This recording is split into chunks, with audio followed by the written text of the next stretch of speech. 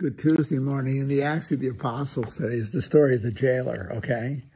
There's some incongruity into it a little bit, but not much. But you're going to see that the jailer has to be a pagan, okay? He works for the Romans, okay? Or whoever he works for. Maybe not. Maybe he's Jewish. I don't know. But I don't know. I doubt it. I'll read it to you. See, the crowd in Philippi. So you're outside. You're in Philippi. You're in Greek country now. Or no, in the sense you're in Asia, in the Middle East. What am I trying to say? You're in Asia Minor. You're in the Mediterranean, the Eastern Mediterranean.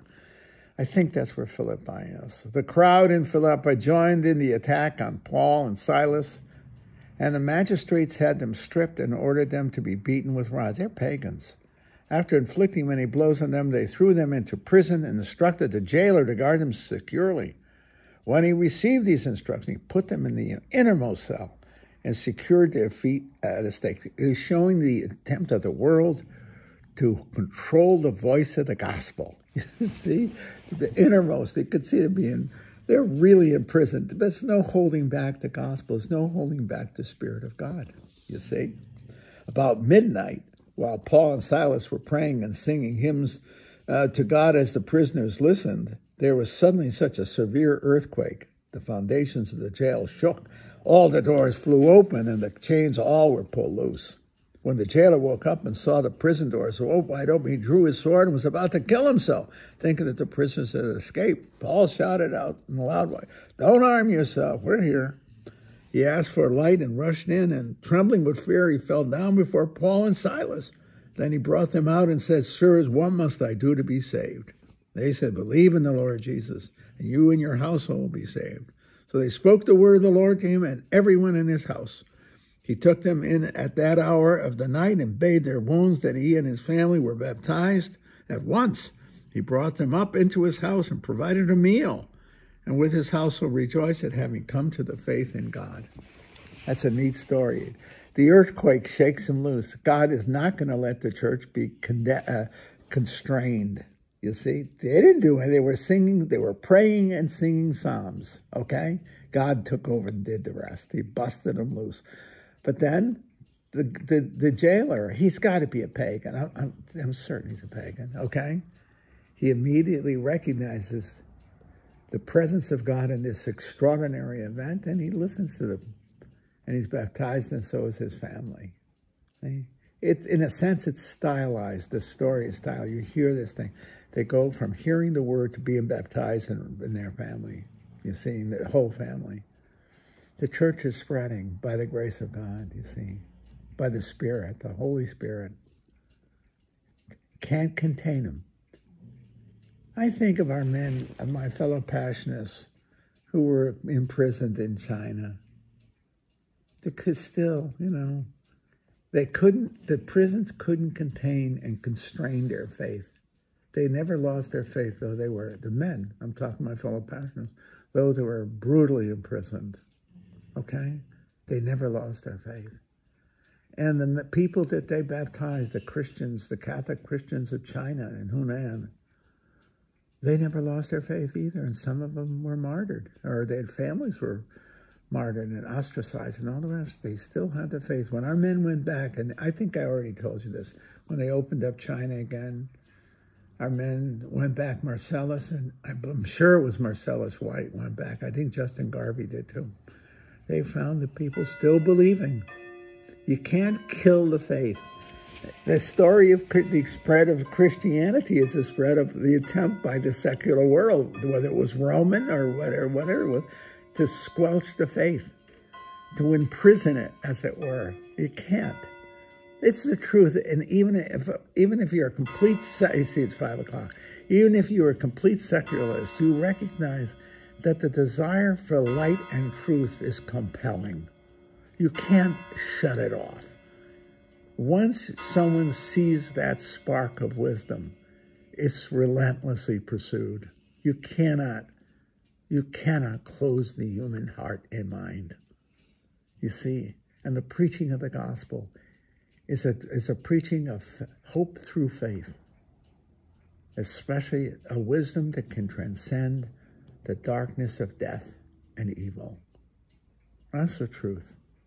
When it is preached, even by very fallible preachers, it is heard because the heart is open to hearing its wisdom, hearing it. And in so doing it, it's compelling. That's what I think you see. You can't constrain it. Right now, it's ridiculed in the West. Many ways, faith is. It's taken a beating now. But actually, the truth be told, it's church is best when it is, as it were, agonistically connected to its culture, when it's struggling with its culture because it doesn't become comfortable. The worst thing that happened to Christianity in many ways is its identification with the culture. It creates a culture, but the culture also corrupted it.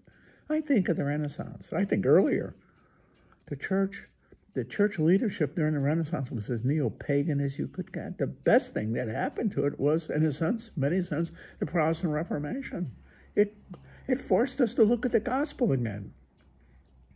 I think that might be anathema to many people. I don't think so. The church is always better when she's in the position of the apostles, in some ways getting her brains knocked out. Because then she has to hold on to the gospel for the sake of the gospel itself, Christ, not the comforts of wealth and power, which is what the church had. I think the church is way better off now than it was, I think, even in the Middle Ages, which was gloriously, it was a great time too. I mean, each time has its virtues, okay? But the church is always best when she preaches from within the prison. You get it? When she can't count on comfort, when she has to preach it authentically. That's where she is now. I believe that. I think the church is better off now than it was, let's say, 50 or 60 years ago in American culture. We have to preach the authentic word today because we're being rejected by the culture. Our young people are not going to be conventional Christians and Catholics. They're not. They'll choose it, or they'll choose to reject it. You don't have just cultural Christianity anymore, not in the West. And you certainly don't have it in the East. Europe, Christianity is neo-dead. It's almost dead, which makes the ground fertile for re-evangelization. No longer comfortable in its culture. The church now has to be authentic. I see that in our present Pope Francis. He's a missionary. He's a missionary. I love that guy. I really do. I do. I love his boldness, you see. He's not trying to keep the franchise. He's trying to spread the gospel. See, not playing defense. He's playing offense. In the best sense of the word. He's passing the ball, right? Like a quarterback, he's throwing the ball to his outside receivers. And who are they? Asians and Africans, Asians, South Americans. See? That's the truth. He's not taken away from the line. He's not taken away from the Europe or America. He's just thrown the ball. Get it? It's a terrible analogy. I love his boldness. He's a good quarterback. He's an excellent quarterback. He plays to win. See? Now, how do you win? By throwing the ball. By throwing the ball. Aggressive. See? I think that's the church. That's the apostles. They went out there and they started throwing the ball, okay? And they got knocked in their butt plenty. When the quarterback drops back, he's vulnerable. But he still has to drop back to throw. And that's what these fellows were doing. And some of the receivers were the most important receivers. They were the women and the pagans and the jailers who received the faith, who caught the ball and ran for a touchdown. You see? I mean that. It's not a bad analogy. I never used it before. You're the first to ever hear it. Hey, it's neat, isn't it? Think of the apostles as quarterbacks throwing the ball. It's where the church is today. Throw the ball. Play offensively. Don't play defensively.